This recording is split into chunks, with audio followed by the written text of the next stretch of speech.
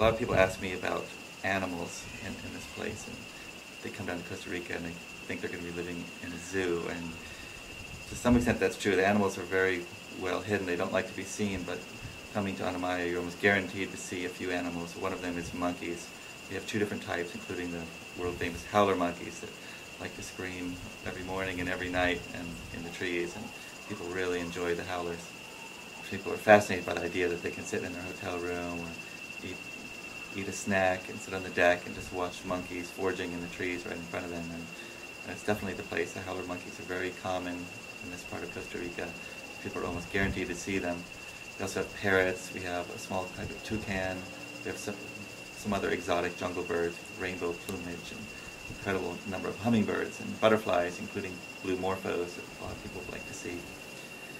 We also have two animals that you're very likely to see here. One is called a pizote, which is a lot like the lemurs in the movie Madagascar. They come in large groups, and they're black and white stripes on their tails, and they're really animated. We also have a guatusa, which is like a large guinea pig that runs around the property and tries to eat our organic waste in our compost pile. Also a lot of undersea life. That we have incredible animals like whales. You can see dolphins sometimes. Certain months there are more whales than others, and you're not guaranteed to see them, but it's a great spot because we can see a lot of ocean, and we're above a river mouth where the waterfall comes out. And because of that, the whales like to go there and feed on whatever is feeding on the organic material that's coming out of the rivers. Color-changing octopus, which changes rainbows of colors while you watch. Sometimes people see whale sharks, people see all kinds of eels and pufferfish.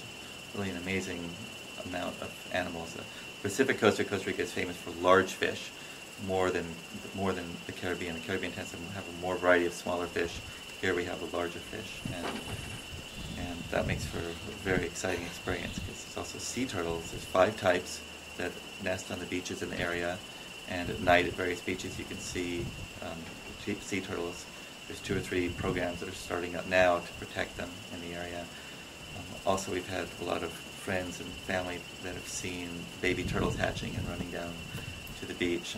One of the best things you can do in the area is also to visit Rainsong Wildlife Sanctuary, and I'm one of the founders and biggest supporters of it. It's about 15 minutes from here.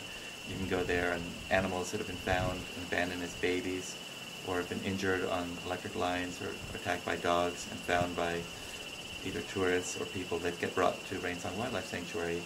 And we have up to a dozen or even up to 20 volunteers working there at all times, taking care of the animals, changing their cages.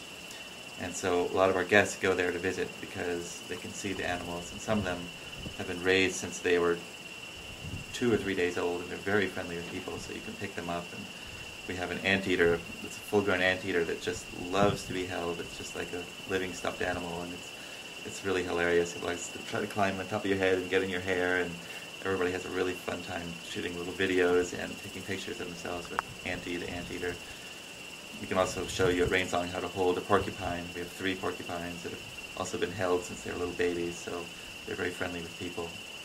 So a lot of people, I think when they go back after their trip from Costa Rica, one of the favorite things that they always remember is their trip to Rainsong. So I highly recommend it, and make a donation while you're there to help Rainsong, because we need the money to feed the animals and build the cages to take care of them.